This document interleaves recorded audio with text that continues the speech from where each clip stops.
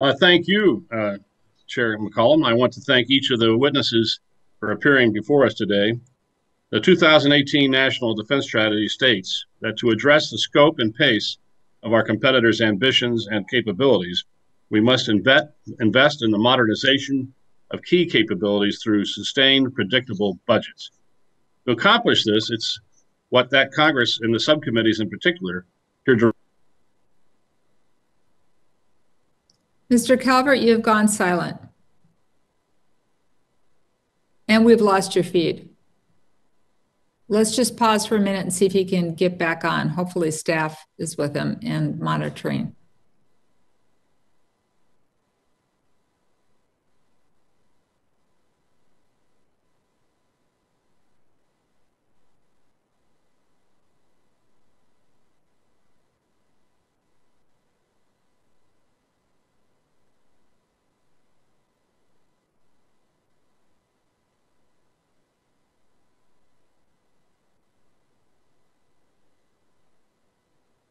Members, I don't want to proceed because Mr. Calvert needs to hear the testimony as well. So we will wait a few more minutes. I thank you so much for your indulgence. I appreciate it. Thank you.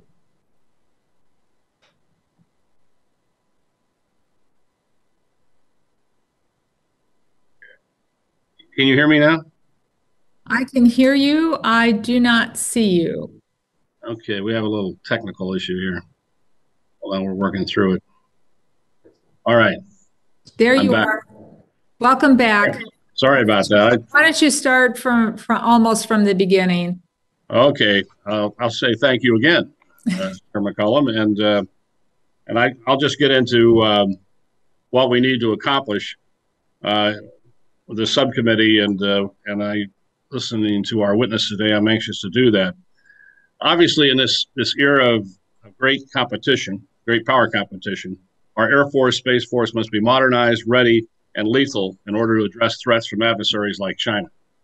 I'd like to hear from each of you on how the airmen and guardians are keeping pace with rapidly evolving threats in airspace, cyberspace, and other domains. Furthermore, in order to adapt to changes in the strategic environment, I agree with General Brown's accelerate, change, or lose vision.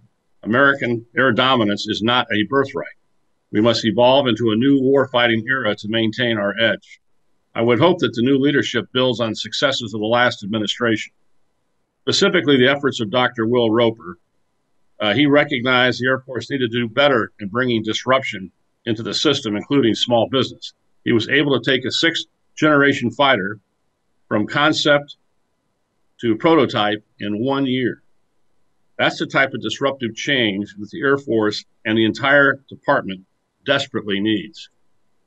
There's also been a lot of discussion about how the Air Force in particular is looking to shed legacy systems to invest in new technology. While I support these efforts, I'm interested to hear more about how we are adequately balancing resources between future high-end warfare and the realities of our current operations. Finally, I must address the issue that is close to my heart. That speaks to the realities of risk, not only in high-end warfare, but also in training. An F-16 mishap at Shaw Air Force Base in June of 2020 took the life of First Lieutenant David Schmitz. The report highlighted multiple failures on the part of the Air Force, ranging from training standards to risk mitigation and emergency procedures. Following this hearings, I want to get a status update on all the faults highlighted in the incident report. As this young man's member of Congress, I'm committed to working with the Air Force and holding it accountable to ensure that corrective action is being taken to honor Lieutenant David Schmitz's sacrifice and to ensure this never happens again. I understand that under current and future fiscal constraints, you will have to make difficult decisions about where budget priorities will fall. I hope they will not come at the cost of increased risk in training and readiness. I look forward to reviewing these choices once the fiscal 2022 budget is submitted and continuing our dialogue so that we can make the right choices for airmen, guardians, and the nation as a whole. Again, thank you again for taking the time, and I'm sorry for our little technical glitch. I yield back. I'm so glad you were able to resolve that, and thank you for your words your strong words about making sure that all our service members, but today in particular, our the people who serve in the Air Force have the training and the right equipment so that they can fulfill missions, including their training mission, and come home safe. Thank you for your strong words. It's very important to remember that. I would like to first turn to Secretary Roth. Mr. Secretary. Thank you very much, Chair McCollum. Good afternoon, everybody. Chair McCollum, Ranking Member Calvert, members of the committee. It's a pleasure to be here today. I am also honored to have General Brown and General Raymond join me here in representing the nearly 700,000 airmen and guardians that defend our nation. We thank you for your consistent and persistent support over the years, which has enabled us to build the world's greatest air and space forces. As an integrated force, our airmen and guardians stand ready, willing, and able to meet responsibilities to our nation and continue defending the high ground.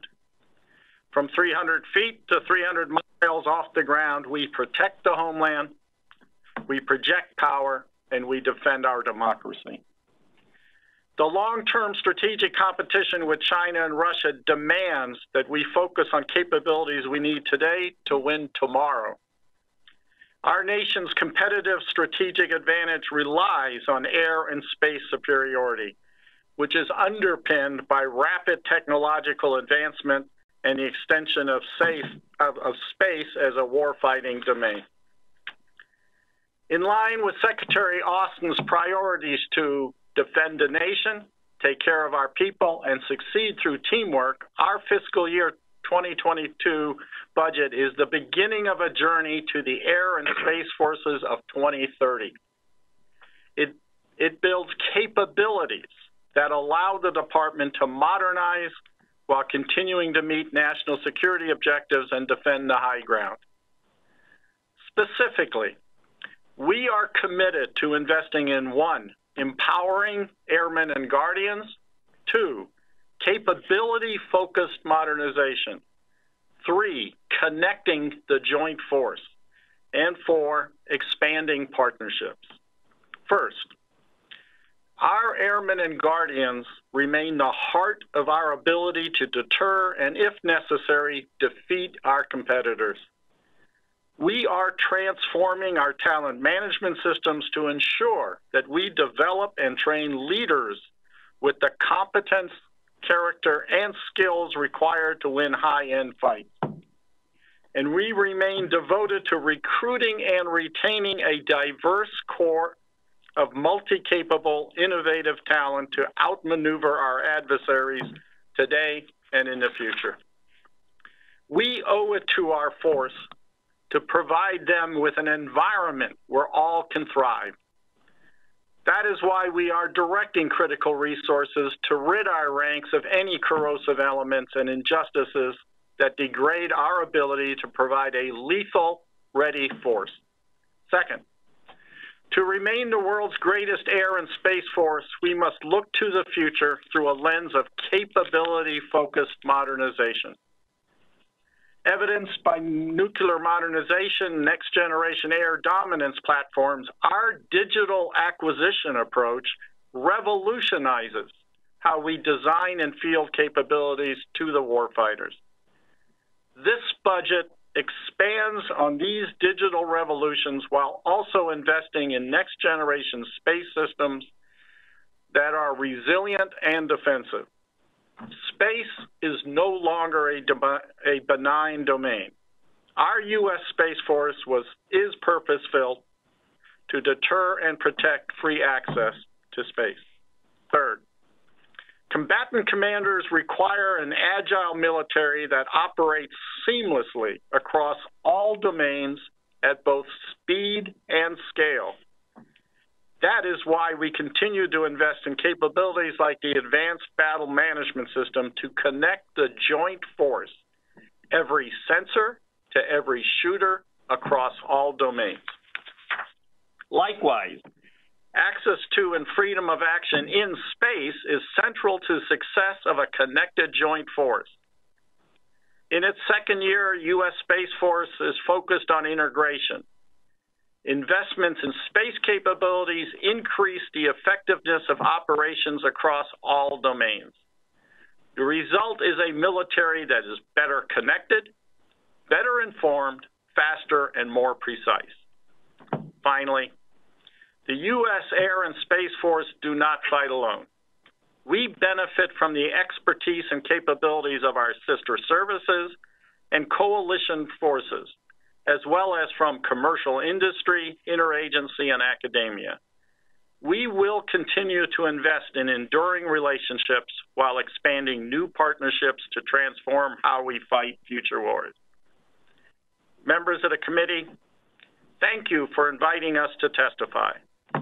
I look forward to your support of our FY22 budget and am confident that with your help, the Air and Space Forces will be armed with the capabilities necessary to protect our nation and defend the high ground. We welcome your questions, and I ask that this opening statement be entered into the record. Your full remarks from all three of you gentlemen will be entered into the record. Thank you for being so succinct. Chair Brown. Chair McCollum, Ranking Member Calvert, distinguished members of this committee, good morning and good afternoon. I'm humbled to appear before you as our nation's 22nd Air Force Chief of Staff. I represent the 689,000 total force airmen serving today. Your support to our airmen and their families is greatly appreciated. It's an honor to be present for my first posture hearing with Acting Secretary Roth and my fellow service chief and friend of many years, General Jay Raymond. As a general officer, I've spent the last decade plus in joint positions focused overseas and or supporting operations in the Middle East, Europe, Africa, and most recently in the Indo-Pacific. With this context, I've been able to look at the Air Force from a different perspective. And I have personally seen the reemergence of great power competition and how the character of war has changed. The strategic environment has rapidly evolved, and we haven't changed fast enough to keep pace. The People's Republic of China has recognized modern warfare as a contest among systems, not individual units or platforms. Accordingly, Secretary Austin has prioritized China as our pacing threat. Meanwhile, Russia continues to modernize its armed forces, increasing the capability of its missiles, strike aircraft, warships, artillery systems, and nuclear weapons.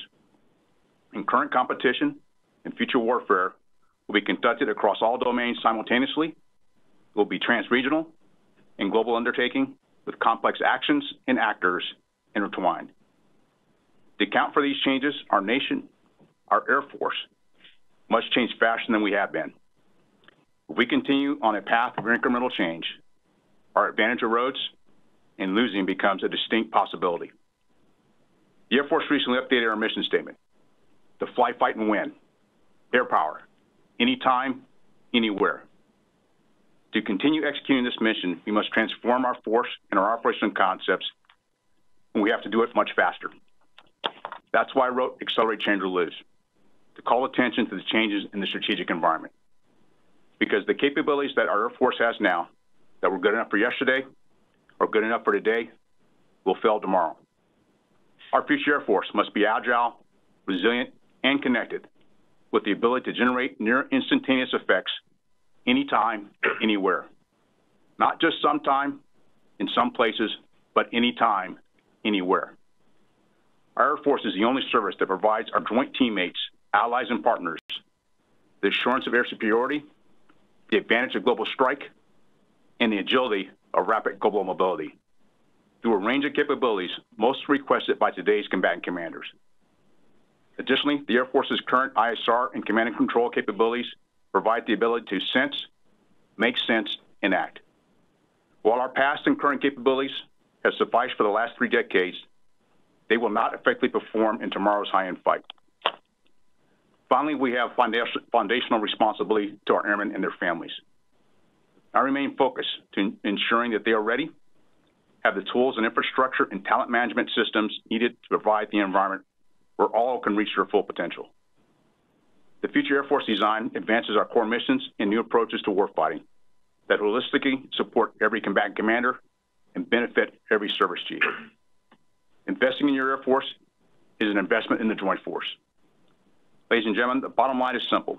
We must modernize for the future and focus on capabilities that maintain our advantage both today and tomorrow. For decades, we collaborated with Congress and our industry partners to modernize for the future. We've done it before, and I'm confident together we can do it again. We must be willing to change and make tough choices to fulfill our responsibility of ensuring our national security. Thank you for the opportunity to be with you today, and I look forward to your questions. Thank you very much, General Brown. And finally, General Raymond. Chair McCollum, Ranking Member Calvert, and members of the committee. It's an honor to appear before you today with Mr. Roth, the Acting Secretary of the Air Force, and General C.Q. Brown, the Chief of Staff of the Air Force, a longtime friend and teammate. On behalf of the Guardians and civilians assigned to the Space Force, let me begin by thanking you for your continued leadership and your strong support you provided our new service. The United States is a spacefaring nation. We have long understood our nation is strongest economically, diplomatically, and militarily when we have access to and freedom to maneuver in space. For the past 3 decades, we have been able to take that access and that freedom to maneuver for granted. Unfortunately, as the National Defense Strategy and the newer Interim National Security Strategy highlight, this is no longer the case. Both China, our pacing threat, and Russia continue to develop space capabilities for their own use, and they are both building weapons specifically designed to deny us the benefits we currently enjoy. These threats include robust jamming of GPS and communication satellites, directed energy systems that can blind, disrupt, or damage our satellites, anti-satellite weapons in space or from the ground that are designed to destroy U.S. satellites, and cyber capabilities that can deny our access to the domain. Thankfully, with the strong support of Congress, the United States seized on the opportunity to make needed change to stay ahead of this growing threat and establish the United States Space Force. This leadership is resonating globally, and it is already delivering advantage for our nation. I am pleased to report, with the establishment of the Space Force, we are better postured today to meet the challenges we face than we were just under 17 months ago. We have purpose-built this force for this domain. We have slashed bureaucracy at every level in order to empower our Guardians to move at speed and to increase accountability. We have put together a forward-leaning human capital strategy, allowing us to build a more highly trained, educated, and developed force while taking care of Guardians and their families throughout their entire career. We wrote our first doctrine to more clearly articulate the independent value of space power to the joint and coalition forces. And this importance is fully captured in the Department's new joint warfighting construct. Our international partnerships are stronger, with many of our partner nations following our lead by elevating space. We have created a new development process, capability development process, from force design and requirements to acquisition and testing, enabled by a digital thread while driving unity of effort across the department. Now that we have built this service, we are moving at speed to capitalize on its creation. We have set conditions to outpace emerging and dynamic threats and create new military options. Working with the Joint Force, interagency, industry, and our partners and allies, these partnerships will allow us to move at speed and at an affordable cost. You will soon see our first independent top-line budget, which reflects the importance of space to our national security. Space is a force multiplier for the entire Joint Force. Our top priority is to provide assured access to capabilities for our nation, to our joint and coalition partners, and to modernize to be more survivable in an increasingly contested domain. Building on the investments made over the previous fiscal years, we will balance the need to protect capabilities that we have on orbit now while shifting to a more defendable architecture in the future. These demanding tasks could not have been possible without sustained support from Congress, including this committee. So for that, I thank you. We cannot afford to lose space. I am honored to serve as the first Chief of Space Operations and to have the opportunity to serve side by side with our incredible Space Force team. It is because of them that our nation enjoys the benefits of space today and it is because of them, America's sons and daughters, that will compete, deter, and win in the future. I appreciate the opportunity to appear before you, and I look forward to your questions. Thank you. Thank you. For questions this round, I'll go first, and then Mr. Calvert will go second. And I thank you for your testimony. I want to be very clear in my questioning that the Air Force, better than just about any other branch of service, should understand what's involved in setting up a new service line. My father served in the Army Air Corps, so the Air Force was birthed out of that. So the Air Force understands what needs to happen and how it needs to happen quickly. So as I said in my opening statement, I am very concerned about the lack of progress with fixing these long-standing problems of space acquisition that are now in the Space Force. For years, GAO and others have written reports about the challenges within space acquisition. Our committee staff, I've seen them, has bookshelves of such reports. Recently, the GAO identified budget shortfalls, cost growth, or delays in the GPS space, ground, and user equipment segments of the program, and budget shortfalls for missile warning satellite launch vehicle integration, as well as concerns about other ongoing programs. So to the Secretary and General Raymond, cost growth and delay schedules, they are serious problems. You're aware of that. I believe that they're a symptom of more of a larger fundamental problem. So what have you identified as the core fundamental issues that cause cost growth and schedule delays on space programs? And what are the steps you're taking to address these issues? And on that, I pointed out in my testimony that Congress established an Assistant Secretary position to focus on space acquisition, to serve as the Space Acquisition Executive. Now, that post has yet to be filled. It wasn't filled by the previous administration, and we're only a few months into the new administration. But this is very important. That position is to oversee and direct space acquisition units of the department, such as the Space Rapid Capabilities Office and Space and Missile Systems Center. Now, this individual is going to be responsible for making acquisition decisions, and they will have a responsibility to make decisions on the budget and to align the resources with those acquisitions. So when can we expect to see this position filled? Gentlemen? Well, yes, okay. So I'll start with talking about the position, and then I'll hand off to General Raymond to talk a little bit about space acquisition. I share your concern, Chair. The position ought to be filled, probably should have been filled last year as well, but for reasons beyond our control, they were not filled at the time. So that position needs to be filled as soon as possible. And so I assume anytime shortly that further nominations will be coming in to fill the remainder of the political positions we have here in the Air Force. That is a key position. I agree with your assessment completely.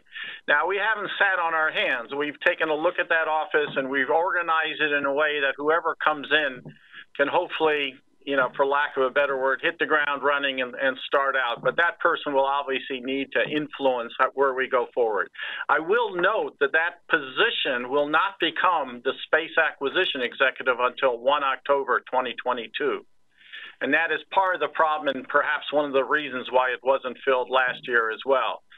We would actually suggest that perhaps we ought to propose some legislation to amend that a little bit to say that it won't be filled until no later than 1 October 2022, so that the person, once they're up to speed, can perhaps start taking on some of the SAE kinds of responsibilities. But again, right now, as the Authorization Act directed, that position will not become the Space Acquisition Executive until 1 October 22.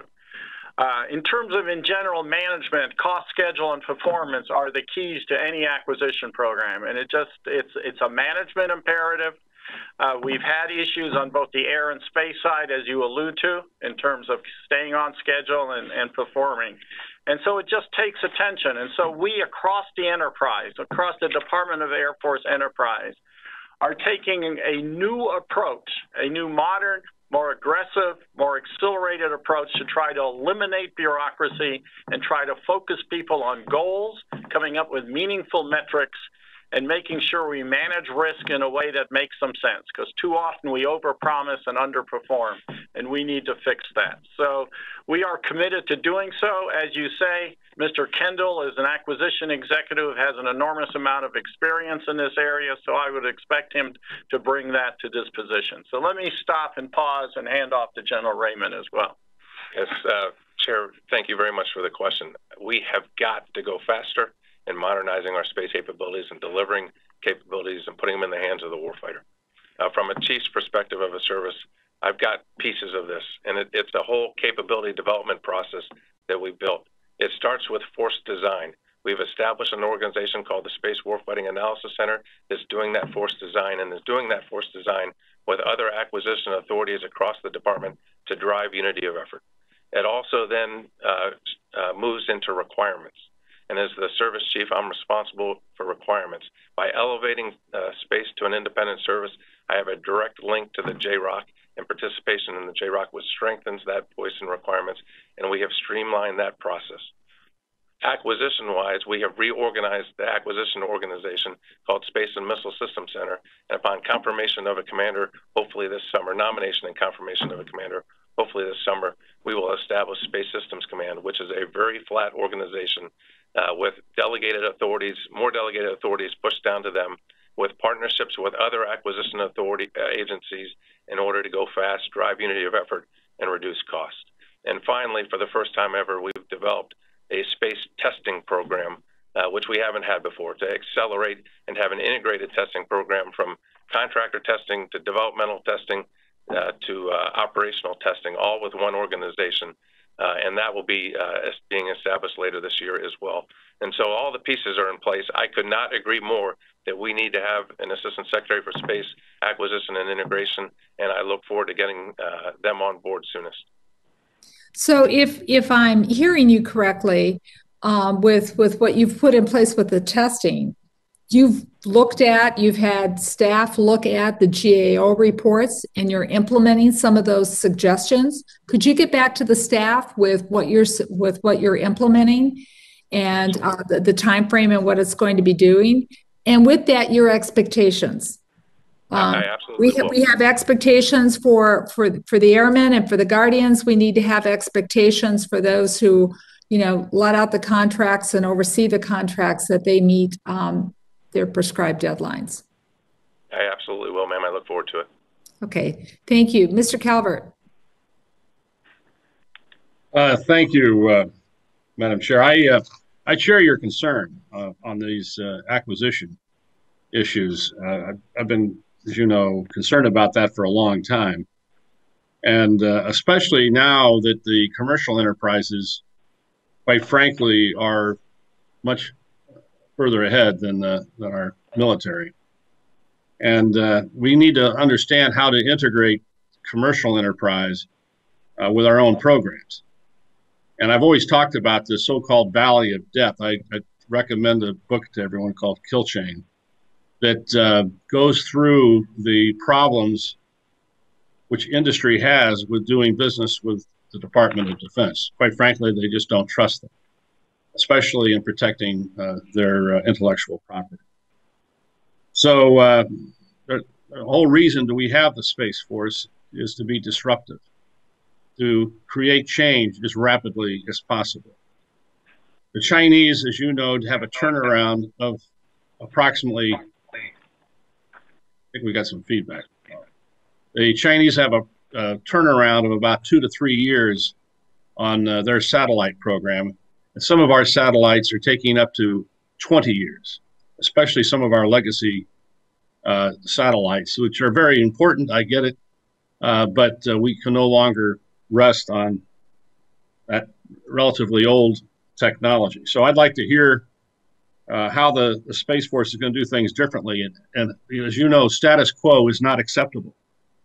How can we align our resources and our acquisition strategies and to work with industry to capture their capture their enthusiasm and motivation.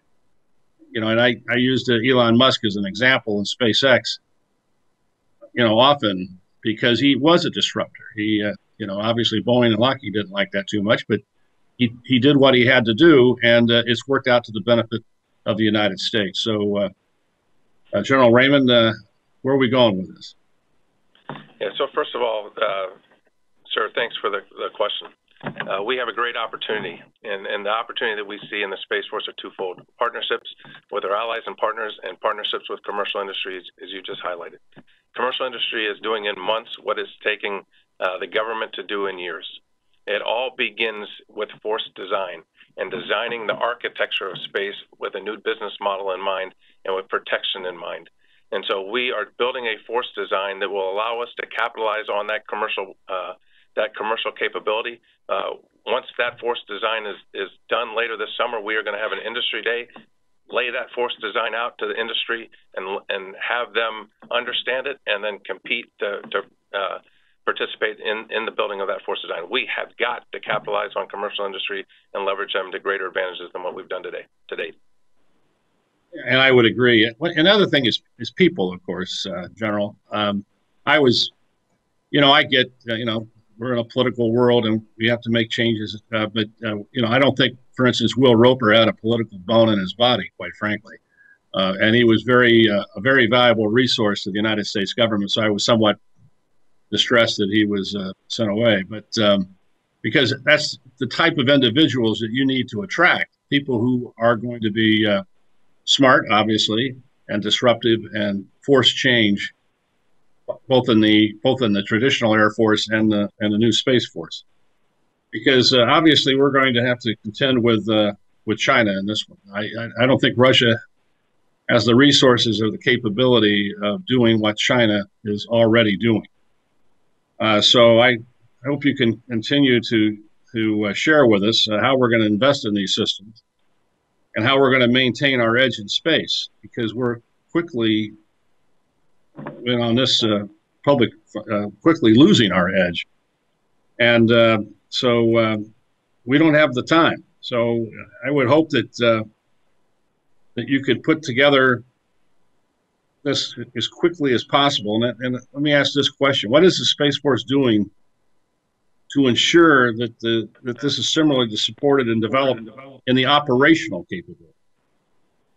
In other words, what are you doing right now to bring confidence to the warfighter that you are able to deliver today if necessary? Well, first of all, we are the best in the world at space. We remain the best in the world in space, but that superiority gap is shrinking. And so that's why we established the Space Force. That's why we established U.S. Space Command on the operational side, and we are all about going fast and moving at speed. We exercise with our warfighting partners. We train. We war game with those partners. We develop our infrastructure with them in mind and have them help us build that in a way that gives them information. Our main goal is to provide the capabilities to our joint and coalition forces at the time and tempo that they need to do so. That's what we're committed to do so. The challenge today, though, is that's not good enough, because there's an active threat in the domain. And you can't just launch capabilities without also understanding how you have to protect and defend it. And so there's this balance. There's really four things that we're balancing: getting capability onto orbit fast, being able to protect and defend that capability, shifting and modernizing to a more defendable architecture, because the capabilities that we have in space today are not that defendable. And then fourth, what other new missions should transfer to space, because space provides an opportunity to do it better. Well, you have a big challenge ahead of you, and I hope we have the budget to support that challenge. And I think the squeeze we have in the budget is not is unfortunate, because we need to make sure you have the resources to make sure that you maintain your lead in space. With that, I'll yield back, Madam Chair. Thank you, Mr. Calvert. And we need to make sure that every penny is spent wisely with this budget, don't we? Mr. Cuellar and Mr. Rogers. Thank you, Madam Chair and Ranking Member. Again, thank you all for your service. What I want to do is And by the way, I associate myself also to the remarks of the chairwoman, the ranking member. We have to be a little bit more agile. I know we have an advantage, but that advantage, in our opinion, I think is shrinking. What I want to talk about is about the shortage of pilots. As you know, the airline industry takes a lot of the Air Force pilots. We've known that for many years. I think before the COVID-19 reached the U.S., the Air Force had a deficit of more than 2,000 pilots. The pandemic temporarily paused the airline hiring, but it also reducing the pilot losses to the Air Force. But still, COVID-19 hamper our pilot training, which pretty much the overall shortage didn't really change much. My question is, and I know you're working on it, but we got to have something to address that issue of the pilot shortage that we have. We've been talking about it for a long time, and we got to see some sort of change on that. The second thing I want to ask you is, tell me what your knowledge is of what the Chinese and the Russians are doing in Latin America. I think we've asked this of the other departments. I'm a little concerned about what the Russians, but especially the Chinese are doing. For example, there's a listening post, or I think they call it a tracking station they have in Argentina, and I think one other place, and somewhere up there in Africa. But I'm a little concerned that in our own backyard, we're seeing the Chinese and the Russians, especially the Chinese in Latin America. So those are my two questions, and I appreciate your responses. Representative, thank you for the question. And when we look at the pilot shortage, you're right. We've made some progress over the course of the past year, where we shortened the gap by about 200 over the course of the past year. Part of that was due to, as you described, due to the pandemic. But also, what I'd also tell you, our goal was to get to 1,500 a year. And even throughout the pandemic, instead of we didn't drop down, we actually were able to maintain the same level we had the year prior. So a real testament to our airmen and our operators and our maintainers to maintain the capacity and not slide back due to COVID. It's a combination of production and retention, and we're working both sides of that. We have several initiatives that we're working from increasing our in-artillery flight training to our pilot training next, to how we work with our civilian sim instructors to free up more of our uniform members to increase our production. At the same time, we are looking at some commercial options. We just sent out the request for information that we're analyzing now on commercial options to help that as well.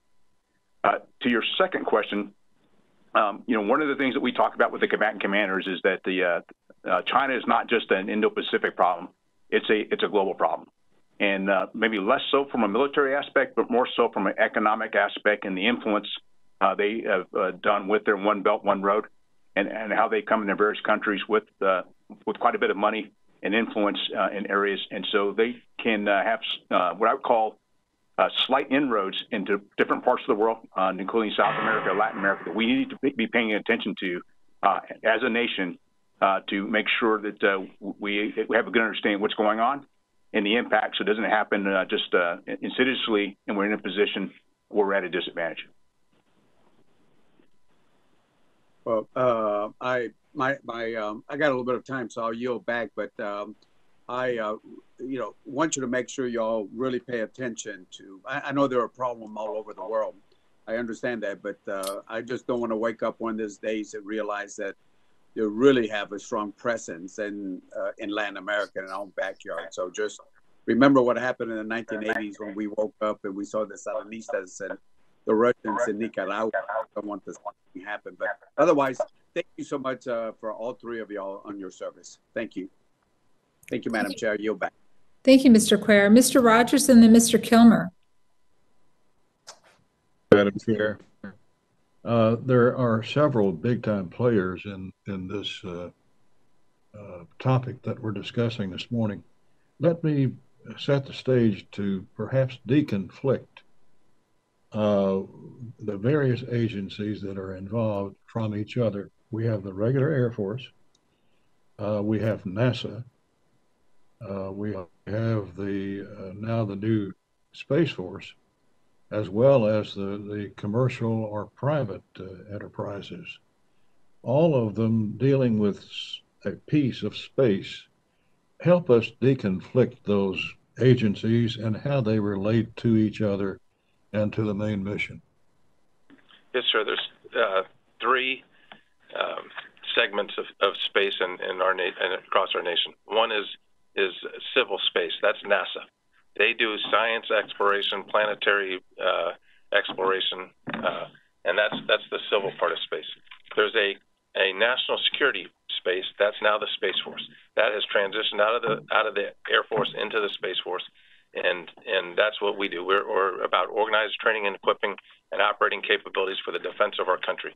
And then there's commercial space, and commercial space is just like in any other domain where you have commercial industry that's conducting operations. We have a commercial space industry. It is alive and well. It's flourishing. It's a great national strength for us. Historically, what's been commercially viable were commercial launches and large communication satellites. Today, because the cost of launch has gone down, largely because of commercial launch, and because satellites that are smaller or more operationally relevant, we see a full expansion across all mission sets that are now commercially viable. So there's three separate segments: civil, military, and commercial. Why do we need a Space Force? Why is not the regular Air Force program just as effective or more so? Well, as we mentioned just a little bit ago, the capability gap is shrinking between us and our closest competitors. They were catching up on us, and the nation decided to take an opportunity before it was too late to stand up a service that was purpose-built for this domain. And we've already seen the benefits of that elevation. We're attracting greater talent. We're got a stronger voice in requirements. We have a stronger voice with our allies and partners. In fact, after we established the Space Force, France, UK, Australia, and Japan have all elevated space in their departments as well. We have a stronger link with commercial industry to be able to better capitalize on that commercial industry. So across the board, we have seen a critical elevation of capability since we've established the Space Force. Mr. Cuellar touched on this briefly about the shortage of pilots. Now with the shortage becoming very acute, what do you suppose we should be doing to be sure we have enough pilots to man our mission?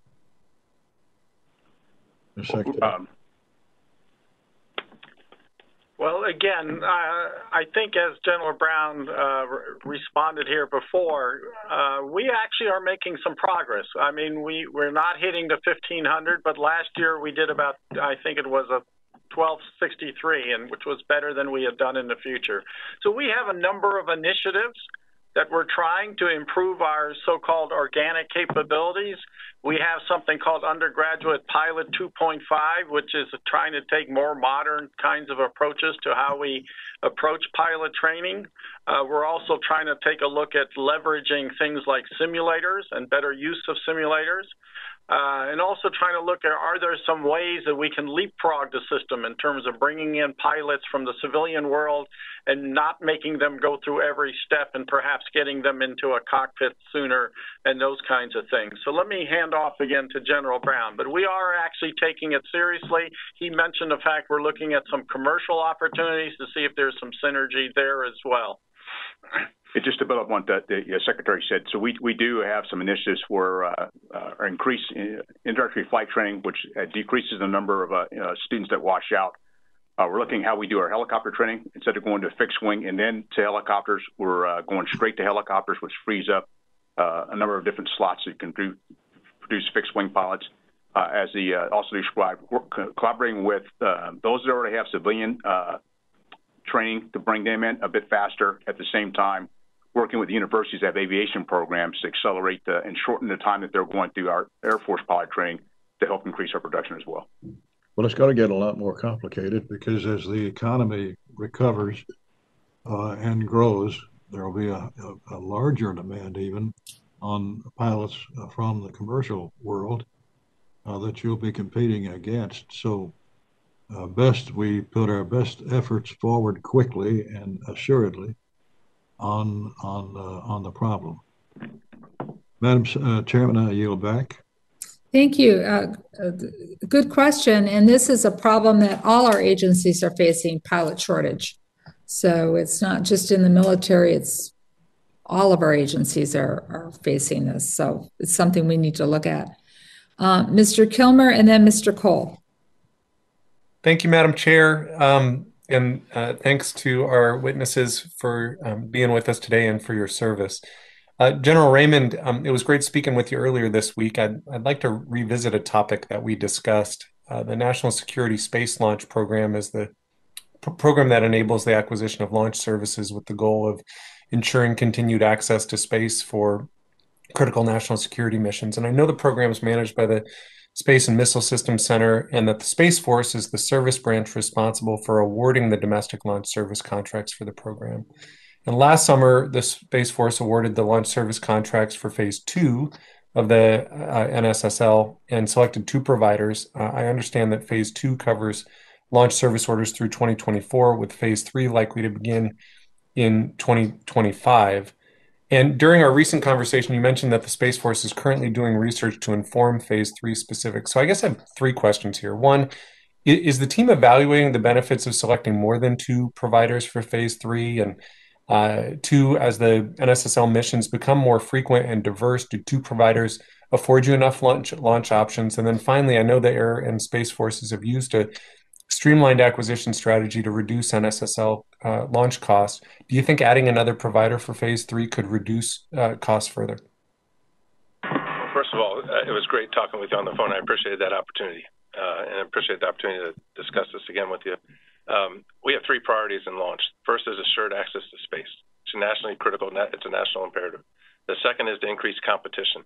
And what we've seen over the course of the last 8 or so years is that increased competition has saved about $7 billion out of the national security space launch budgets. And then the third is to get off the RD-180 engine, which is a Russian engine. That strategy is going very well. We have assured access, we have increased competition, the costs have gone down, and we will be off the RD-180 engine and won't even have to buy anywhere near as many as we were allowed to buy. So that's going well. We've started investing some dollars in some technology maturation, if you will, for a Phase 3. We are just in the very early stages of those Phase 2 launches, and as we progress towards the timeline when we'd have to make that decision, we'll look at what the launch industry looks like. We'll look at what the projected manifest, if you will, for the numbers of launches that will have to be launched, and then we'll make that decision at that time. I am all for competition, and if the manifest shows that we need additional providers, we'll do that. General, I also wanted to touch on, during our conversation earlier this week, you mentioned that advances in technology have also allowed greater access to space and a dramatic increase of satellites in orbit. You know, obviously this increase in objects in orbit poses some risks to space activities in the national security and defense and commercial and civil sectors. The main concern now is congestion in low Earth orbit. But in the near future, we may be faced with increased congestion in lunar orbit too. The Space Force, it seems, can be a leader in resolving some of these issues associated with space congestion. You mentioned to me that you're in communication with other countries who are interested in partnering with the U.S. as we sort of forge some of these policies collectively. So are there currently internationally agreed to kind of rules of the road for space activities in low Earth orbit? And are those rules governing the deorbiting of satellites and the removal of spent rockets to declutter low Earth orbit? And finally, what measures are the Space Force pursuing in that arena?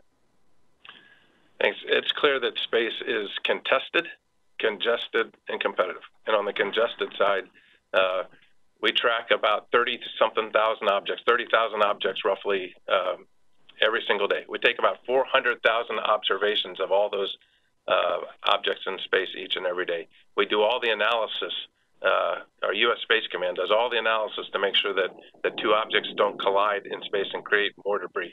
And so we act as the space traffic control for the world.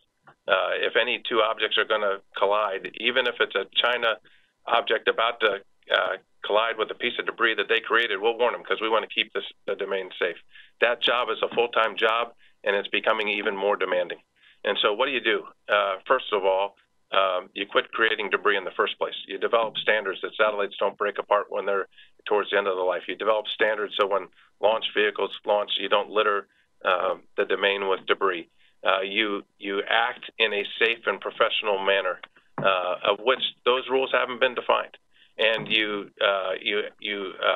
partner with your allies to develop those. So I will tell you that low Earth orbit and space in general is the wild, wild west.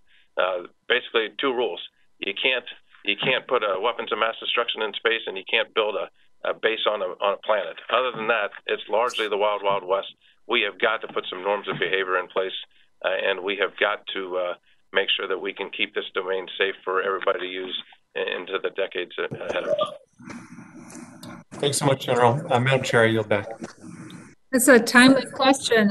USA Today reports a Chinese rocket is reportedly falling uncontrollably to Earth, mostly burn up. The Chinese government reassured the world on Friday. It's taller than the Statue of Liberty.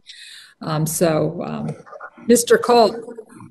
Thank you very much, Madam Chair, and Mr. Secretary, and General Brown, General Raymond. Thank all of you for being here. Thank you for your service.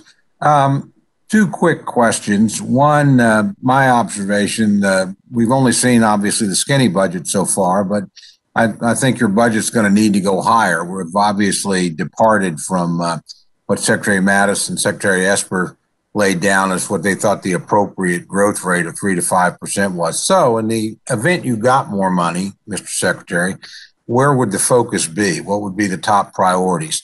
The second question, I'll just get it in now. Obviously, we talk a lot about acquisition, but if you represent a district that has Tinker Air Force Base, you worry a lot about maintenance of the capabilities that we have. We have a lot of these legacy systems hosted here, and some of them are so old, it's extraordinarily difficult for us to get parts and to have those parts manufactured. I mean, we're talking about KC-135s built in the 1950s and 60s that are still being maintained here. So I'm curious as to what the plans are to beef up depot ability to, manufacture parts, things like additive manufacturing, 3D printing manufacturing, those type of things. What are we thinking of in terms of increasing the capabilities? Because we're going to have a legacy force for a while. That's why we call it that. And again, we're sort of reaching the point in some areas where we literally have outlived our supply chain. Cole, for the question.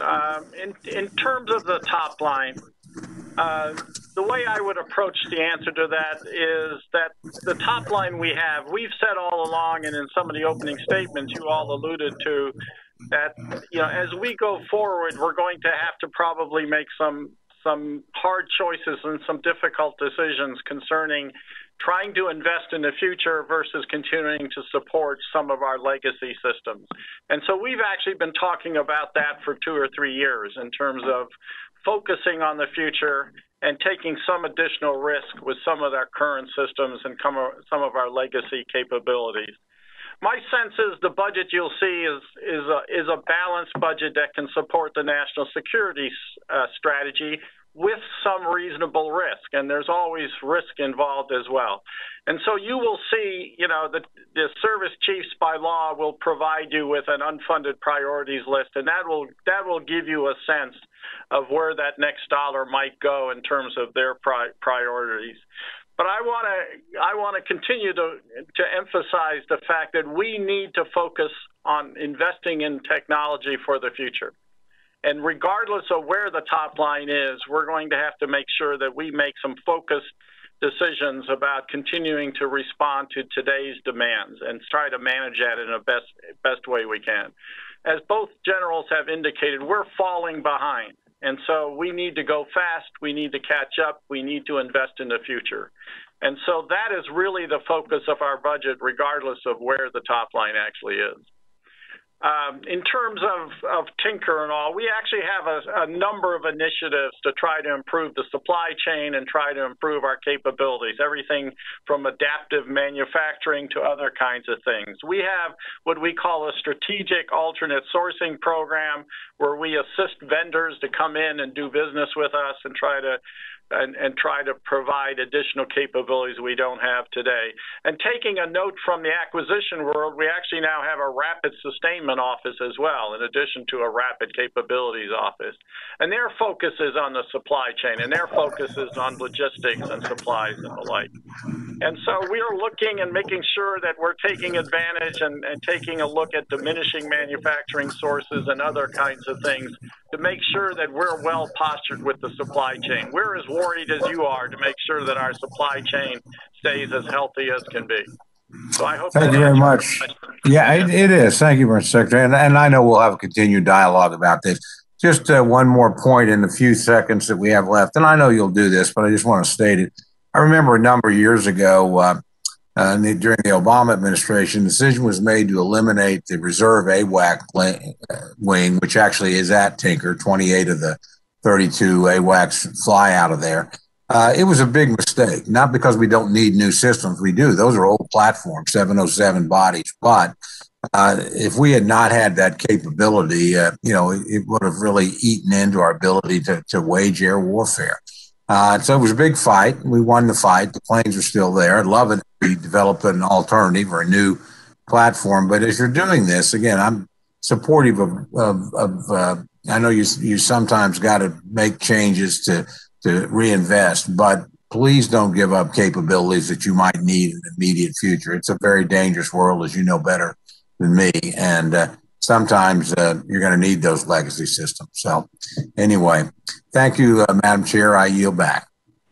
Thank you. That's a good question. And would you please provide for the committee a list of what you're calling legacy systems? You've only provided the committee a definition. Thank you very much, Mr. Cole. Mr. Aguilar and then Mr. Womack. Thank you, Madam Chair, and thank you to the witnesses for being here and for their continued service. General Raymond, good to chat with you again. I appreciated our conversation earlier this week. As we talked about earlier this year, the Space Force announced that the Space Systems Command, one of the Space Force's 3 major commands focused on acquisition, will be headquartered at Los Angeles Air Force Base.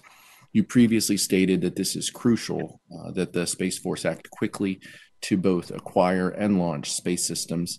How will the consolidation of acquisitions within SSC ensure that Space Force can effectively and efficiently field new technology to keep pace with our near-peer adversaries? And the second part of that is, what future investments can we expect at Los Angeles Air Force Base as Space Force supports this goal? Yeah, so again, thanks for the opportunity to talk earlier in the week, and I appreciate the opportunity here today. As I mentioned before, we have got to go faster at space. One of the things that Congress highlighted in the years leading up to the establishment of the Space Force was the 65 different organizations that had a hand in space acquisitions.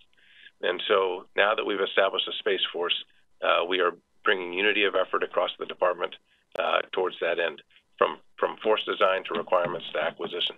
We have to reduce duplication of effort. We have to all row in the same direction, if you will, and we have to reduce costs, and we have to do it at speed. And so when we established or planned and designed the Space Systems Command, it was to do that, to be a very flat organization. Back just a few years ago, there was one PEO for space. Today, we have distributed that much more broadly, so there's not a bottle jam. We have delegated authorities down to the lower level, so program managers can manage their programs, not managing the Pentagon bureaucracy. We've established something called the Program Integration Council here at the Pentagon to streamline the processes once it gets into the Pentagon. So there's been a lot of advances over the course of this year. We are delivering our capabilities on schedule. The Next Gen OPIR has met every milestone, is then on budget as it has been planned. And so what the organization of SSC allows us to do out in Los Angeles will also allow us to align that major acquisition organization with some disruptive innovators. The Space RCO focused on our nationally critical protect and defend mission. The Space Development Agency focused on harnessing commercial space in greater details, and have competition between those three arms. The critical part of being in Los Angeles is that commercial industry is all right there. And so by having that relationship right there next to commercial industry, it's really will continue to pay advances for us. Thank you. Appreciate the answer. And I know that if I would have asked the question, Mr. Calvert would have in a future round. I appreciate your written testimony on the emphasis for building digitally fluent cadre to support the Space Force. This cadre will include a civilian workforce, as we discussed too. What types of outreach do you plan to do to develop a diverse civilian workforce, including individuals from underrepresented and minority communities? It's a great question, and it's a priority for us. We have an opportunity to start with a clean sheet of paper to build this service from scratch the way we need to have it, to have the people and the capabilities that we need to accomplish our mission. If you look at the career fields that came into the Space Force, it's operations, acquisition, engineering, intelligence, and cyber. That's it. All the support career fields remain in the Air Force to not increase our bureaucracy. We're just solely focused on space superiority. Unfortunately, those career fields are the least diverse of the career fields that were in the service. And so we're developing university partnership programs with colleges and historically black colleges, for example, and universities like North Carolina A&T. And we are working to attract that talent. Space has always been a leader in that. NASA has been a leader in that for decades, and we want to capitalize on that. There's a lot of excitement across our country about space. We have more people knocking on our door wanting to get into our force than we have positions for by a long shot, and we have a great opportunity to handpick those people that we need to accomplish this mission, which is so critical for our country. Thanks, General. Just in the remaining seconds that I have, we talked just briefly about the Long March Chinese rocket re-entering our atmosphere. How do we coordinate this? What's the role of Space Force, moving forward? Is this potentially becomes more likely in the future? And what can the public expect to hear from you in the next 36 hours as this develops? Our role in this, sir, is we operate the sensors around the globe to track all this. So our operators are on console globally with radars and optical telescopes, if you will, tracking every object that's in space that's big enough to track. U.S. Space Command is the one that does the domain awareness warning, if you will. So my role is to provide the capabilities, to have the operators that can track all that. We feed the information to U.S. Space Command. They are tracking that very closely and will provide warning once they get a little bit more fidelity on where it will re-enter. Thank you. Thank you, Madam Chair. Yield back. Thank you, Mr. Aguilar. Mr. Womack and then Ms. Bustos. Thank you, Madam Chair. Thanks, gentlemen, for your testimony today. Mr. Secretary, in response to Mr. Cole's question a few minutes ago, you referenced the budget, and I believe you used the word balanced with it. I would suggest that maybe you use the word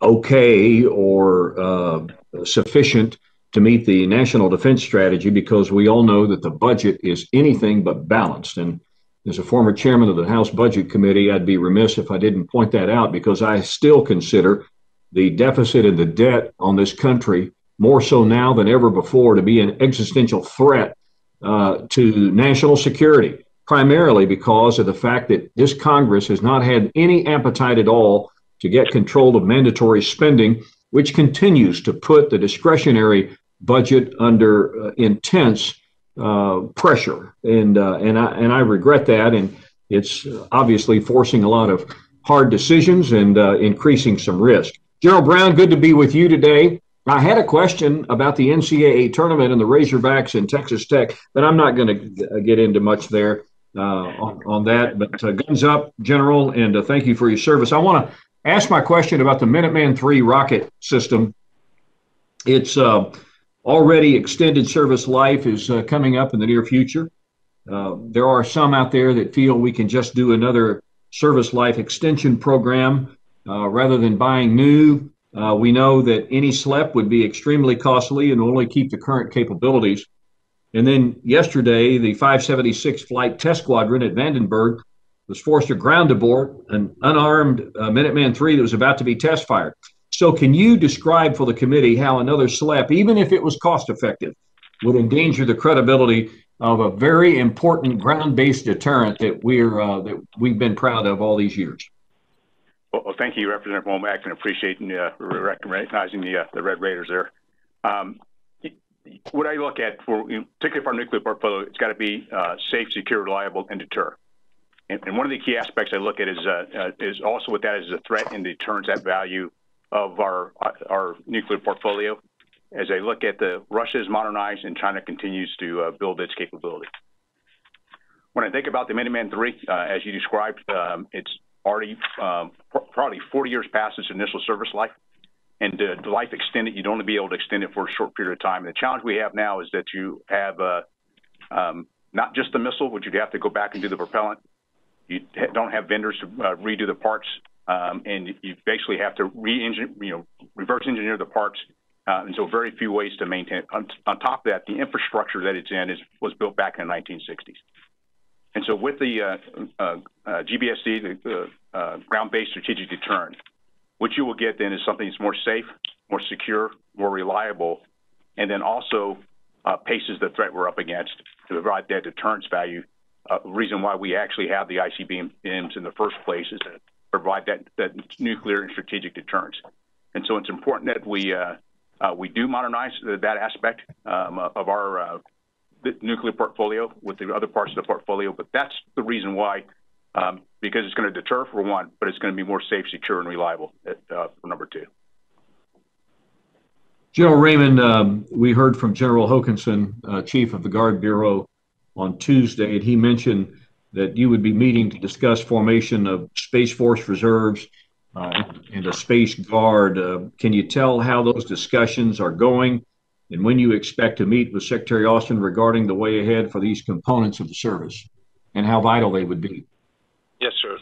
For 25 years, the Air National Guard and the Air Force Reserve have provided critical space capabilities to our nation. They operate in 7 different states and 1 territory.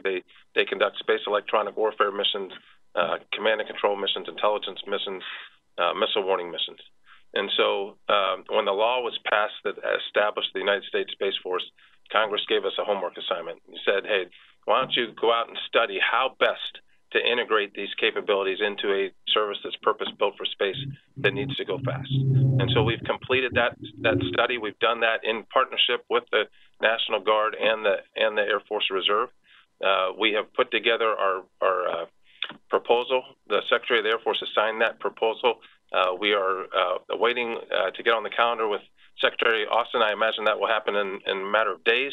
And then once that report is blessed, it'll be submitted through OMB to Congress. So we're excited where we landed. Space National or Air National Guard and Air Force Reserve are critical to us in the past, and they're going to remain critical to us in the future. Thank you, General. Thank you, gentlemen. I yield back. Thank you, Mr. Womack. Interesting question. Ms. Bustos and then Mr. Adderholt. All righty. Thank you, Chairwoman McCollum. And also want to thank Ranking Member Calvert for this important hearing that you're holding today. General Brown, General Raymond, Acting Secretary Roth, thank you for your service. Thank you for your leadership. We, of course, have not seen the President's budget request, but I know that you all have your work cut out for you in balancing the readiness for today's fight and modernization to deter future threats. General Brown, I agree in what you said earlier, that we have to accelerate change or lose. But we can't ignore the threats that are immediately in front of us. I'm not the only member on this subcommittee that really is deeply concerned with the Air Force's plans to decrease our military's flexibility and responsiveness, to decrease the number of our tactical airlift workhorses in the inventory, the C-130s of our Air National Guard. I'm very, very proud to be able to represent the citizen airmen of the 182nd Airlift Wing in Peoria. These Illinoisans consistently provide the highest mission capable rates in the entire Air National Guard C-130 community. Very proud of that. but they're concerned the Air Force is going to ask them to park their aircraft in the boneyard while the Air Force continues to seek divestment over modernization. The 2018 mobility capabilities and requirement study said we need 300 C-130s to meet the National Defense Strategy. The Air Force says we need 255. Now we hear that the newest study that's not yet released has changed the recommendation to match the Air Force's request of 255. My feeling, this doesn't make any sense considering where we are now as compared to 2018. We're demobilizing from Afghanistan. We continue to respond to massive wildfires, to floods, to hurricanes, tornadoes. Our nation is reeling with the response to civil unrest. And we've got the National Guard standing watch over the nation's capital. So in more than half of the 26,000 National Guard members who responded to the attacks on January 6th came to Washington, D.C. on no notice in the Air National Guard mobility aircraft. So to quote the chief of the National Guard Bureau, the homeland is no longer a sanctuary. So my question, my office has been briefed that no Air National Guard wings will lose their C-130s involuntarily. Acting Secretary Roth and General Brown, could you please confirm for this subcommittee that this is the case, that no Air National Guard wing will involuntarily lose their C-130s? First of all, I appreciate the question, and also the fact of what our Air National Guard contributes, not only here in the homeland, but all around the world with our C-130s and all the other mission sets that they use. As you described, the analysis that has gone on between the mobility capability readiness study that was done back in 2018, as well as the one that's ongoing right now, does look at numbers, but I also look at the capability between both our C-130Js and our C-130Hs. And our intent as we work through this is to work very closely with the Air National Guard as we make decisions whether C-130s are there any other platform to ensure we are doing a good analysis with the General Hokanson, as well as our Director of the Air National Guard, and with the Adjutant Generals of each of the states as we work through the process of going forward. Our intent, to the best of our ability, is to ensure that we work with the Guard so they have the capability as we look at the C-130 as well. But as we said earlier, we do have to make some tough decisions, and I want to be able to do is commit that we're going to work very closely with the Guard as we start to make decisions going forward with our C-130s.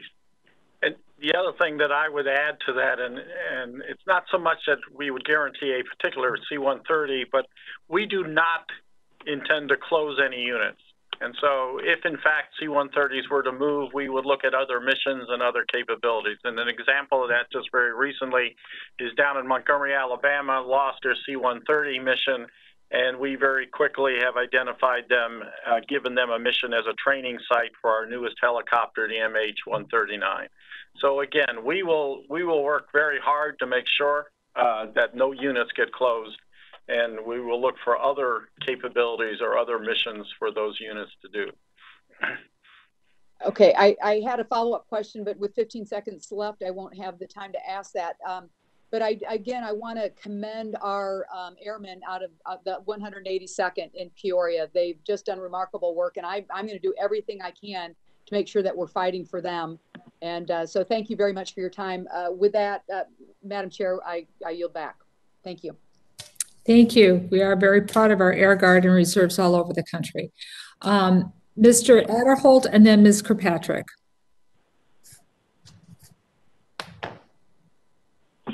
Thank you. Thank you, Madam Chair, and thank you all for your service and for appearing today for this hearing to help us prepare for the 22 budget process.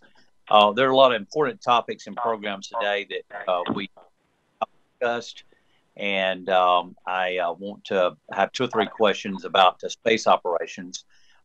Acting Secretary Roth, let me address the first one to you. As you know, there is much anticipation regarding the sitting of the Space Command, and it's been my privilege in 1997 to represent District 4 in North Alabama, which is adjacent to Redstone Arsenal, located in District 5. With over 20 years of visits from personnel there and having worked with many commands located there at Redstone, I'm not surprised that not once but twice Alabama has done very well in terms of Air Force reviews conducted to select the best site for the Space Command. Building, sustaining, and expanding Space Force will be a long-term process. Alabama offers very favorable budget profile, as you know. What some persons around the country may be surprised at regarding Redstone, but of course is not a mystery to the review team, is the large number of military, government civil personnel, and private sector persons who have outstanding experience and knowledge regarding space operations. My question, Secretary Roth, is I believe the reviews by the Inspector General's Office and the GAO will clarify what has been muddled somewhat in the press. Do you have any idea of when those reviews may be concluded? I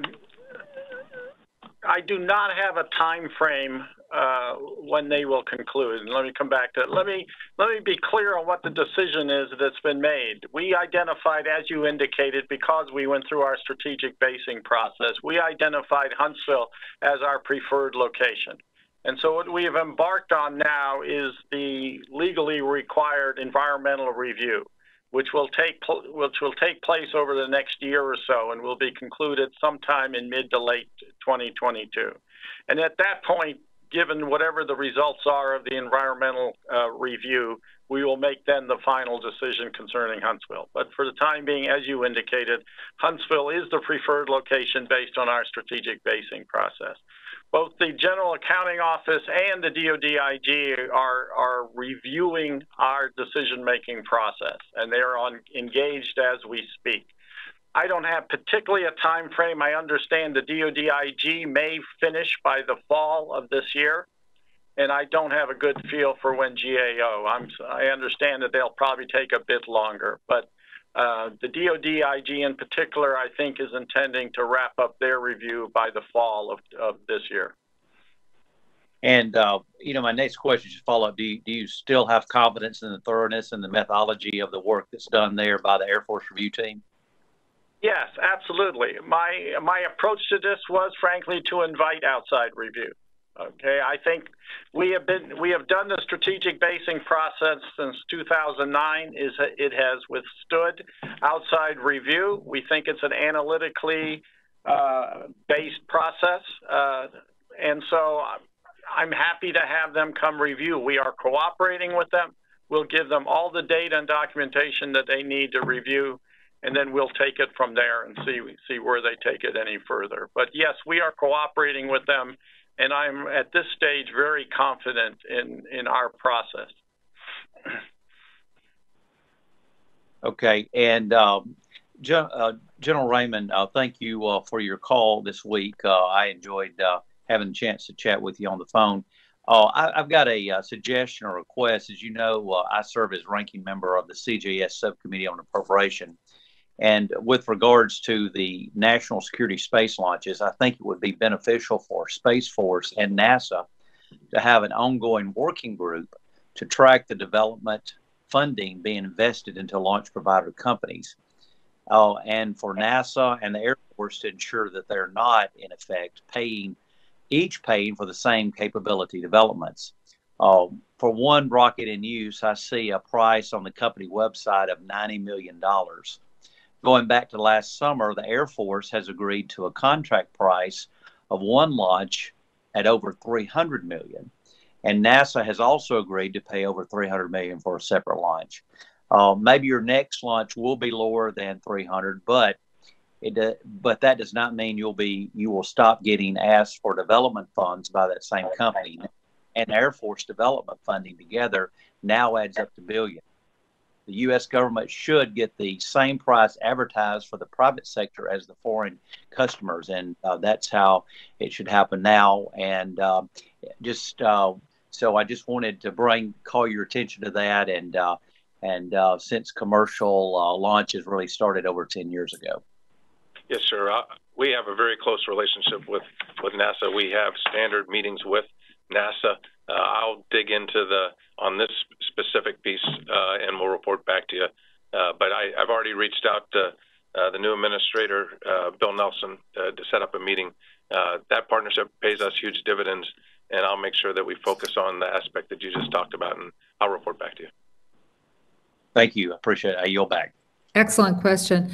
Ms. Kirkpatrick and then Mr. Carter. Thank you, Madam Chair. I appreciate your having this hearing today. It's very informative. General Brown, thank you for being here to discuss the role the Air Force plays in our national security. I appreciate the time you took in February to meet with me and some of the Arizona delegation at Davis-Monthan Air Force Base. As you know, Davis-Monthan is a vital asset to my district.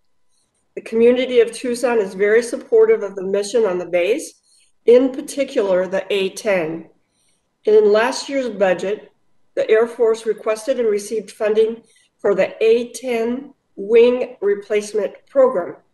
You also forecasted similar requests in fiscal years 2022 and 2023.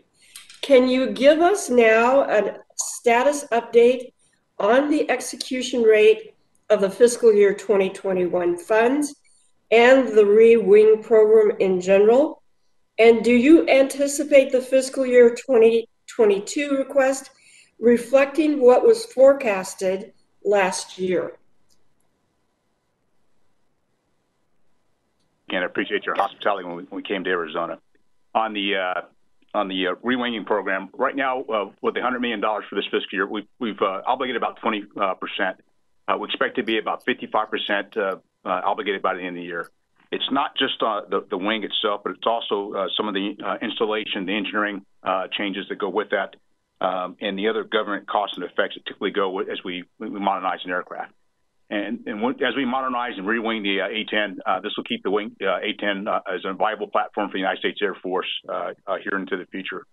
As we look at the budget, not having have the budget quite yet, but our intent here is to continue on the path to re-wing the A-10s as we submitted in the 21 budget. And so you can expect that's kind of that's the theme we're on, and that's the path we're headed on as we re-wing the A-10, but at the same time make sure that we look at our entire fighter portfolio to make sure we right-size our fighter fleet going forward. Thank you. My next question is also for you, General. You have recently discussed a TAC Air study that the Air Force is conducting to identify what blend of legacy 4th generation and 5th generation fighter aircraft is needed to meet a range of mission sets.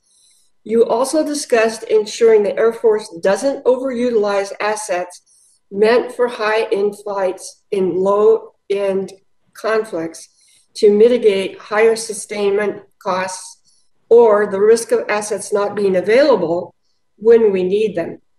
Can you provide us with an update on the TAC Air study the Air Force is conducting and what you believe you will learn from it?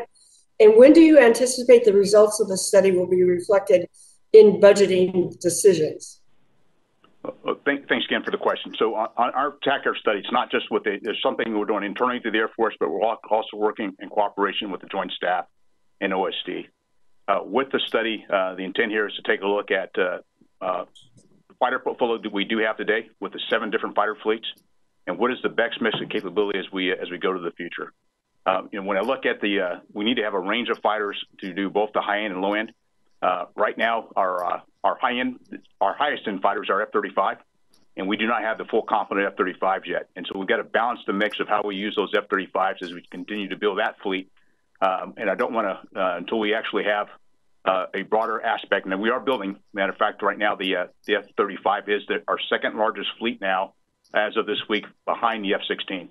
And so it's a mix of capability as we start to bring on F-35 and how we balance the use of that capability today, also as we go forward to the future. And the last part I would add is, the intent here is to look at the study, a range of options of what the right mix should be as we look at the threat for the future as part of what that study is going to provide us. So it won't necessarily give us an answer. It will give us a range of answers to take a look at the threat to make sure we have done the analysis to to inform ourselves, but also to inform our key stakeholders, to include this committee.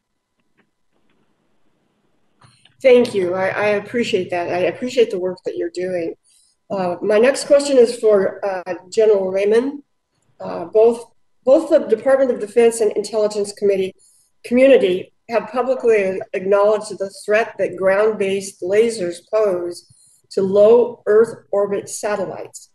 One Defense Intelligence Agency public report stated that China will likely field a ground-based laser weapon that could destroy low orbit space-based sensors by the mid to late 2020s. Because much of our commercial space activities and sensor satellites reside in the low Earth orbit, this threat is significant. How is the Space Force working with the government agencies to ensure the United States has a coordinated strategy in countering these types of threats? If I could, excuse, I'm going to interrupt for a second. If you could give a brief taste of the answer and then a more robust answer submitted back to the committee, we would appreciate it. So if you could briefly touch on this and then respond back to the committee fully. Thank you, Ms. Kirkpatrick. Thank you. We work very closely with the intelligence community and other interagency partners. We also work very closely with commercial industry to share data, and we're working across all the organizations to do space acquisition to design our force structure in a way that is less susceptible to the threat. The threat is real today and concerning. Thank you. And anything more you'd like to add to the committee, please do. Next, we have Mr. Carter and then Mr. Ryan.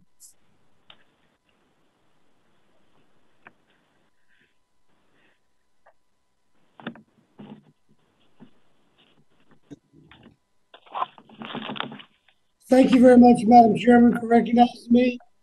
Gentlemen, welcome. I'm really glad that you're here and helping us. It's been very informative.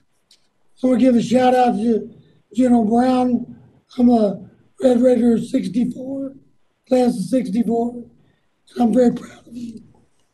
And I'm sure our university is proud of you. The question I'm worried about personally is GPS jamming. And I want to talk to you, General Raymond, about GPS jamming and how significant that would be for a warfighter. How important is feeling M-code capacity? What have been the issues delaying feeling this capacity? What part of GPS modernization is Space Force responsible for? And why does it take so long to develop this fuse of responsibility? GPS, thanks for the question, sir. GPS is critical not just to our military, but it's critical to our society. The timing signal of GPS underpins this information age that we're in, and it is absolutely critical, not just to us, but to the entire, to all Americans. When you look at modernizing GPS, you have to modernize three components. You have to modernize the satellite portion of that, and we've done that with GPS-3. We've launched those satellites, several of those satellites into orbit, and we have enough satellites on orbit now to do GPS M-code. You also have to have a command and control capability called, and in the case of GPS, it's called GPS OCX. There had been delays in that program over the years. We worked an interim solution to be able to use it, and that M-code capability and GPS OCX is on track now and will deliver the capability that we need. The third part of this is you have to have receivers with chips in them, and we're responsible for designing the chip and integrating them into one receiver, and then the services are responsible for integrating those into all of the capabilities that they have. So it's a three-part problem. We have to modernize GPS. It's critical to our nation and critical to our joint coalition forces.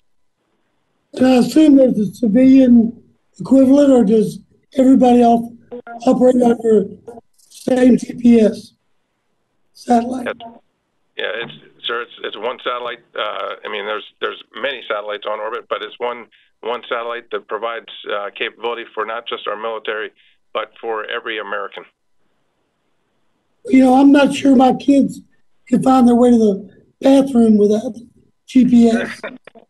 And so the real world is, I've been with trucking companies, they depend on GPS.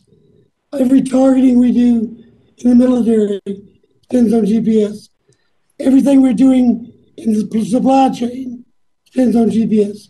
It is a critical thing.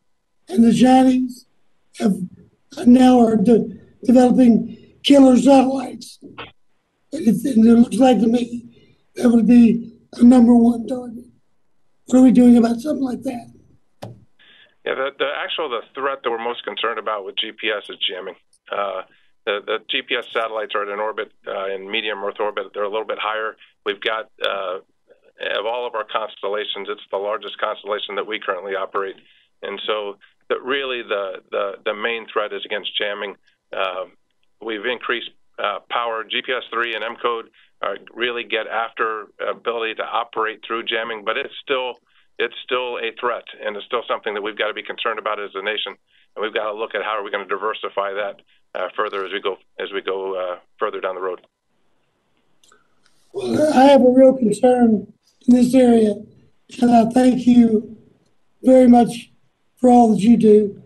What do you feel is there a real threat that space might carry us into the next war? It might begin in space. Absolutely, sir. It is clear that both China and Russia are developing capabilities to deny our access to space. They know that they can't beat us on the ground, they can't beat us in the air, they can't beat us on the sea unless they take away our space capabilities.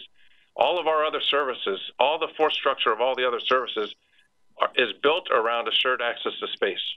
That's not a given anymore. And if you were to lose space, you couldn't afford the bill of robusting all the other services. We've got to protect this capability for our nation. That's why the Space Force is so important. That's why U.S. Space Command is so important. And we're going to stay ahead of this growing threat. Well, you'll be in my prayers. Thank you for your service. Thank all of you for your service. Thank you, Mr. Carter. Next, we have Mr. Ryan and then Mr. Diaz-Balart. And members, we will not be able to do a second round of questions. So great attendance today. Mr. Ryan. Thank you, Madam Chair. Welcome, gentlemen. Thank you for your service to our country. Acting Secretary Roth and General Brown, I'm very interested in the Air Force's C-130J basing study, specifically as it relates to the Youngstown Air Reserve Station. The Air Force has consistently told me that they can't complete the study until the station has 8 aircraft assigned. Can you please tell me why that is? It doesn't make a whole lot of sense to me. Yeah, I'll start the answer, and General Brown can fill in some details as well. I mean, the basic, to be simplistic about it, is 8 aircraft. That with anything less than 8 aircraft, you end up with a mixed unit, and the mixed unit is not advantageous either operationally or logistics. So for the time being, we don't have 8 aircraft. We have approximately 5 aircraft, and so because of that, then we stopped the study. And if and when there are additional aircraft that become available, we will restart the study and go on from there. But for the time being, anything less than 8 aircraft isn't optimal from an operational perspective. General Brown? Yeah, Representative Ryan, typically when we, as the Secretary described, it's not optimal to actually have a split organization. We usually typically try to convert an entire unit from one model of an airplane to another. It creates an additional challenge for us if we we end up splitting the unit as far as between, for example, an H model and a J model C-130. Not only for us, but also for maintenance and also for logistics and supply. And so our intent there is to convert each unit, convert it as a unit, not as we get individual airplanes. And that's what drives our decision making. Well, I've heard from a number of you, including General Scobie, when we talked, and he was telling me exactly how critical the Air Reserve, the facilities that we have, the aerial spray unit that we have, really how critical the station is for both the Air Force Reserve and the Air Force. So not to mention the fact that we had 2 airplanes, the funding for them diverted, couple of years ago for the wall.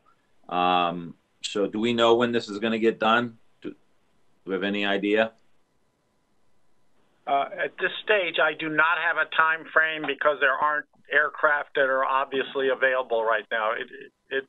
Well, we would like to get the money back that went to the wall that's not being used. We'd like to get that back for the two more of those C-130Js, and then we can work with the committee, to try to get what else is needed. So we'll be reaching out to you on those issues.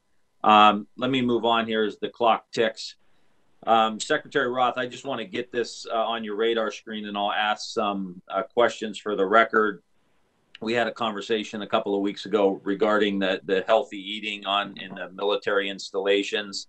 We pay a good deal of money out in outlays on healthcare. We see higher rates of diabetes, higher rates of obesity, and we've got a lot of work to do. And it starts with the kind of food that we're feeding and having accessible to the men and women of the Air Force. I do want to congratulate you because I think the Air Force is really ahead of the curve on this, but I don't think we're doing enough. A couple programs I want to mention just quickly and then submit a question for the record. The name brand food effort, something I support. I want to get this ramped up even quicker. And then the whole idea, I wrote a letter to the Secretary of Defense requesting the establishment of a food transformation cell to focus on modernizing the food system. So you'll be getting questions on that. And then lastly, to General Raymond, I know the DoD is releasing the additive manufacturing strategy. We House America Makes in Youngstown, Ohio, which is really helping on the cutting edge of additive manufacturing, helping bring businesses with the public sector. Can you tell me how the Space Force is planning to utilize these tools in the next 29 seconds? Sir, we're using them. The chairwoman has been very generous, so she may give you another 15 seconds. So be anxious to hear. We're using them today. We got to, as we talked about throughout this hearing, we have to leverage commercial industry. Commercial industry and our government contractors are using this. It helps reduce the cost of launch. It helps reduce manufacturing variability. It helps improve our reliability. So we're using them today, and I would expect that we'll continue to use those into the future in even greater ways. Fantastic. Thank you, Madam Chair. Thank you, gentlemen. Members, we're going to be sending out a memo from Mr. Bigelow about the money that's being returned from the wall. The Department of Defense is not going to be getting any money returned to it. You'll get a memo that explains why. So there is not money that we'll be seeing that can be respent. Mr. Diaz-Balart, and then we will end with the gentlewoman from Ohio, Ms. Capter.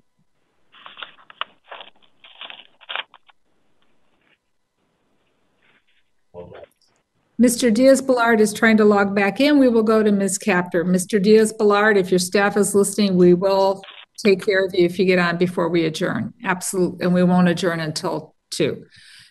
Ms. Capter.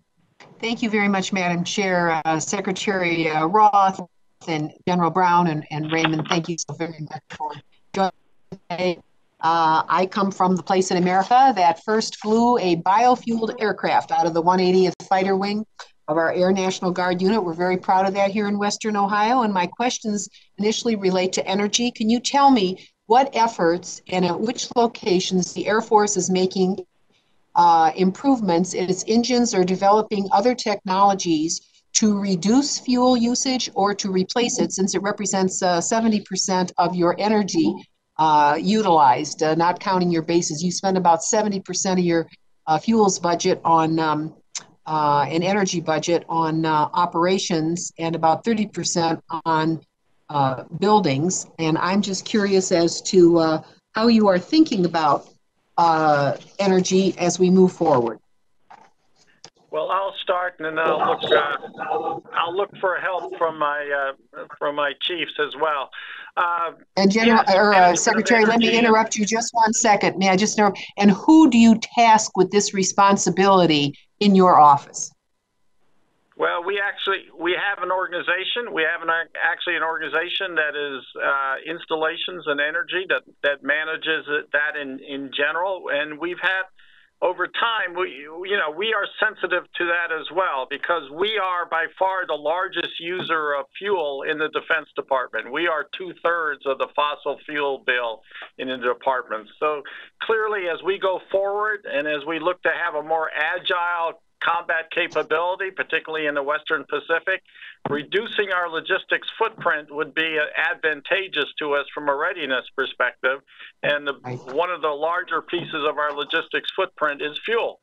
And so if we could reduce that footprint, that would be advantageous. So the Air Force Research Lab has some initiatives looking for alternative technologies and that might work in terms of aircraft power plants and those kinds of things. As we re-engine aircraft, for example, in the B-52 program is going through a re-engining process, we will look to have the new engine be anywhere from 20 to 30% more fuel efficient. As we go to next generation aircraft, we would look perhaps to see if we could also invest in technologies there to make the new generation of aircraft engines more fuel efficient as well. So we have a stake in that. We have a motivation in that, and we'd like to pursue that as best as possible. In terms of our bases, the resilience of our bases is important to us as well. We fight from our bases. So we're looking for also, about 7% of our energy use at our bases is already renewable energy, and so clearly there's room to grow there, and we would look to grow in that area as well. So managing our energy footprint is a high priority for us going forward in terms of managing our logistics posture and our logistics requirements. And as we go forward with new generations of airplanes, I would think that one of the criteria would be that they be more fuel efficient.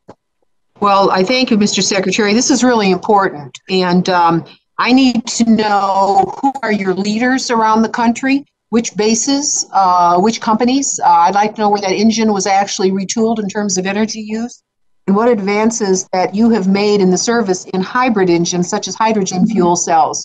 Where is that housed? Is that at AFRL? Or do you just want private companies to do it? There is an effort at AFRL into hydrogen power plants. We'll get back to you. We owe you an answer on that, and we'll give you a more fulsome answer than I have right now. All right, I'd appreciate that very much. And then, General Brown, I wanted to ask you your FY22 request for nuclear modernization. Can you elaborate for the committee how you're thinking about nuclear modernization in the context of the Air Force's budget? Sure. And as I mentioned earlier, one of the questions, a key part of that, there's three real key parts to our nuclear modernization. One is our ground-based strategic deterrent and keeping the design of that on track to help provide options and modernize that leg of the triad. The second is the B-21, and that program is also doing well. Both GBSD and B-21 programs are both our priorities. And then the last associated with this is nuclear command and control and communications, our NC3, because the Air Force has about 75% of that portfolio. So those are the areas in our budget as we look to the future where the United States Air Force is focused on our nuclear modernization. Thank you very much. My time has expired. Thank you all very much. Mr. Diaz-Balart, are you able to join us? We understand you're kind of half logged in.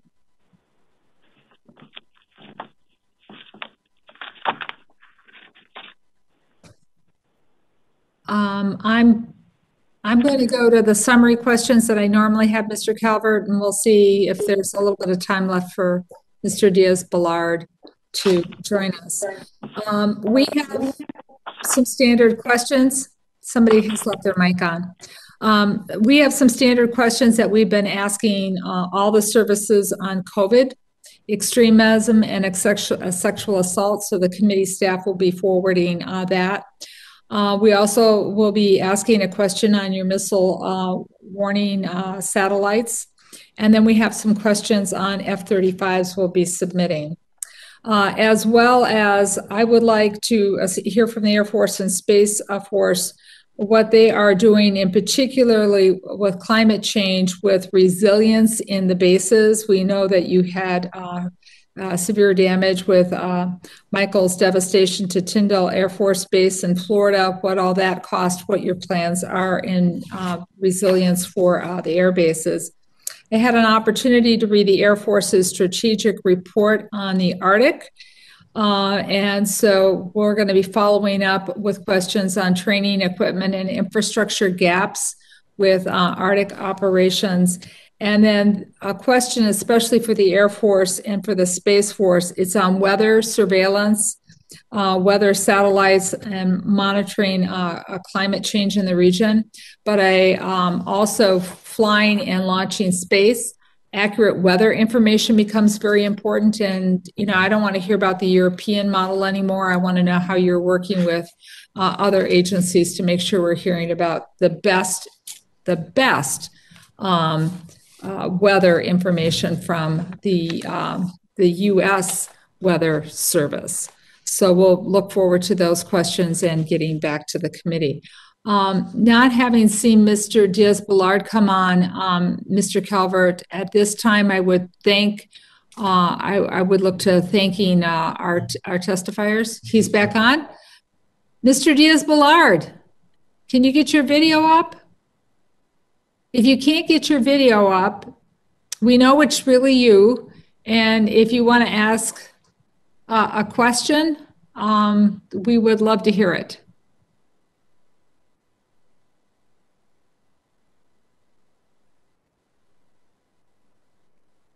Mr. Calvert, I have my fingers crossed and it doesn't seem to be working. Should we proceed with adjourning the meeting? Mr. Diaz-Balart popped back up again. Mr. Diaz-Balart, if